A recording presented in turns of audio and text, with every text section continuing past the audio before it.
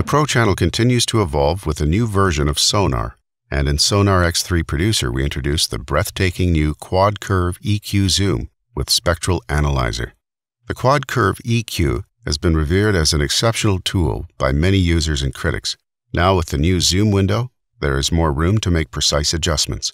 We've also added a Spectral Analyzer to give you the visual feedback you need when mixing.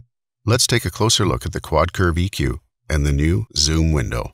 Open the zoom window by clicking on the double arrow icon in the EQ header. The window flies out and has all the QuadCurve controls available: input and output meters, spectrum analyzer, and plot line with filter nodes that can be used to adjust the EQ. Let's start playback. The display can be pinned open, making it possible to adjust other PC modules and track controls while the EQ remains in view. Click on the pin icon in the zoom window's title bar. The zoom window will automatically close as soon as the in-focus track is changed unless it is pinned. The EQ on-off switch is located toward the top right and corresponds to the on-off switch on the PC module.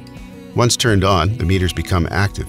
Toward the far left is the input meter. Pre-EQ processing superimposed on the plot area is the spectrum analyzer with scale references along the top of the display for both frequency and notes.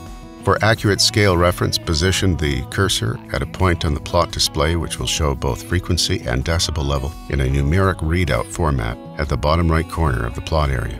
The spectrum analyzer always reflects any EQ processing, providing visual feedback to assist your ears while making adjustments.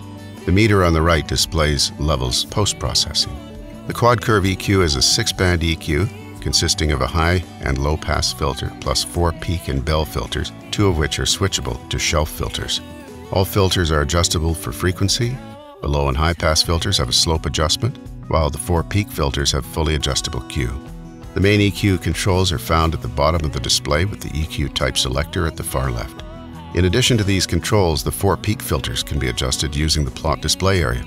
Left-click on a node to turn the filter on or off, and click-drag on them to adjust frequency and gain. Alt plus left-click and drag adjusts the Q.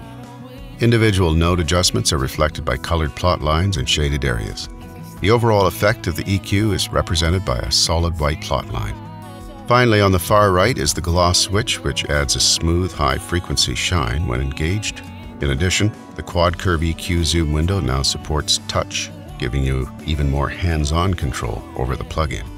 That's the Pro Channel QuadCurve EQ zoom window, new in Sonar X3 Producer.